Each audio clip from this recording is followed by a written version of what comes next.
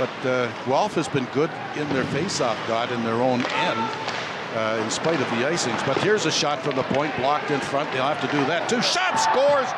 Nice pouncing on the puck there was Cody Morgan. 1-0 Firebirds.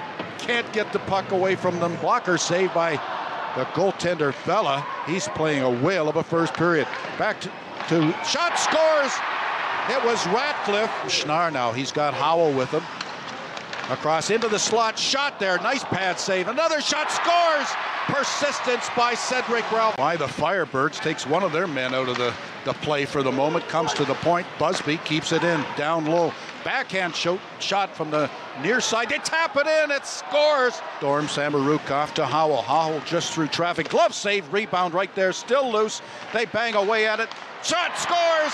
Liam Howell, power play goal for Pappas. Call up for the Storm, short-handed as they are. Back to Camiso, comes off the wall, shot, scores! You talk about threading the needle, a beauty by Dom Camiso, 4-2 Storm. Beautifully placed shot. He gets it ahead, nice little tip pass there by Wismer. Wismer drifts in, has some room. Wismer, shot, score! Oh, no, just on the blow. The referee's calling it in, and this is going to go under protest. The goal light goes on. The referee said it was in by Wismer. Still tying the puck up, kicking it to behind the net. Centering pass, rebound, still there, shot, scores!